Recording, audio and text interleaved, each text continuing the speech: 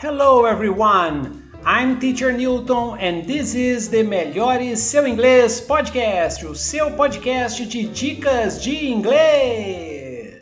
Hello everyone, in this week's episode we're going to take a look at expressions using by.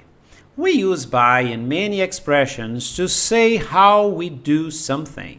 For example, you can send something by post, contact somebody by phone, or by email, or by fax, do something by hand, pay by check, by credit card. Can I pay by credit card? Oh, you can contact me by phone, by fax, or by email. But we say pay cash or pay in cash, not by cash. We also say by mistake, by accident, by chance. For example, we hadn't arranged to meet. We met by chance. But we say do something on purpose, which is the same as you meant to do it. For example, I didn't do it on purpose. It was an accident. Note that we say by chance, by check, etc., not by the chance or by a check. In these expressions, we use by plus noun without the or a.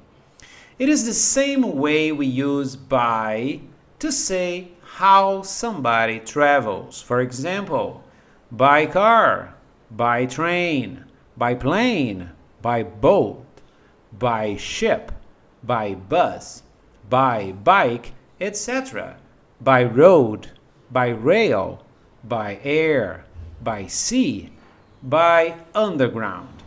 For example, Joanne usually goes to work by bus. Do you prefer to travel by air or by train? But we say on foot. Did you come here by car or on foot? You cannot use by if you say my car, the train, a taxi, etc.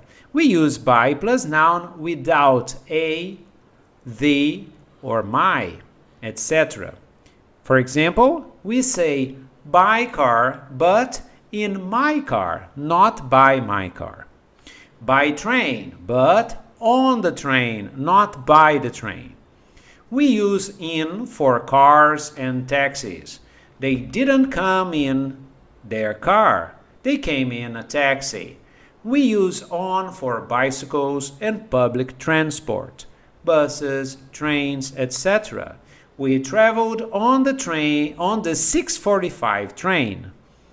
We say that something is done by somebody or by something. This is in a passive voice. For example, have you ever been bitten by a dog? The program was watched by millions of people. Compare by and with. The door must have been opened with a key, not by a key. Somebody used a key to open it. The door must have been opened by somebody with a key. We say a play by Shakespeare, a painting by Rembrandt, a novel by Tolstoy, etc. Have you read anything by Ernest Hemingway? By also means beside. For example, come and sit by me is the same as beside me. Where is the light switch? By the door. Note the following use of by. For example, Claire's salary has just gone up from £2,000 a month to £2,200 a month. So it has increased by £200 or it has increased by 10%. Carl and Mike had a race over 200 meters.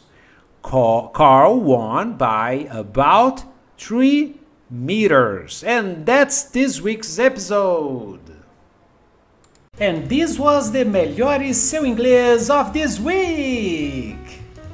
E se você quiser falar inglês em tempo recorde, entre em contato com a gente.